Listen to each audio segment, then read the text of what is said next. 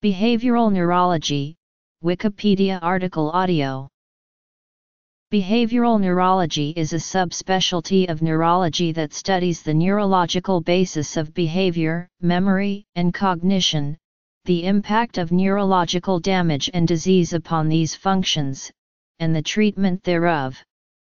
Two fields associated with behavioral neurology are neuropsychiatry and neuropsychology. In the United States, behavioral neurology and neuropsychiatry has been recognized as a single subspecialty by the United Council for Neurologic Subspecialties since 2004.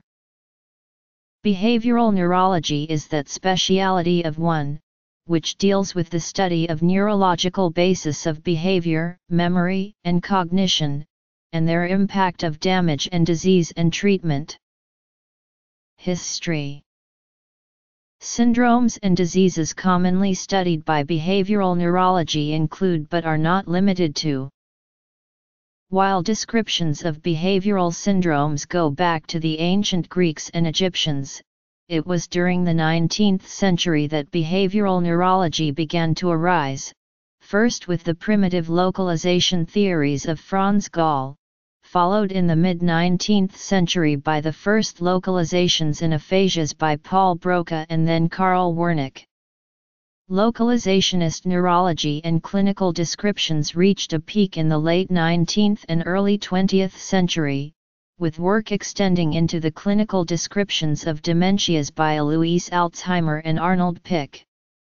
The work of Carl Lashley in rats for a time in the early to mid-20th century put a damper on localization theory and lesion models of behavioral function. In the United States, the work of Norman Geschwind led to a renaissance of behavioral neurology. He is famous for his work on disconnection syndromes, aphasia, and behavioral syndromes of limbic epilepsy, also called Geschwind syndrome. Having trained generations of behavioral neurologists, Geschwind is considered the father of behavioral neurology.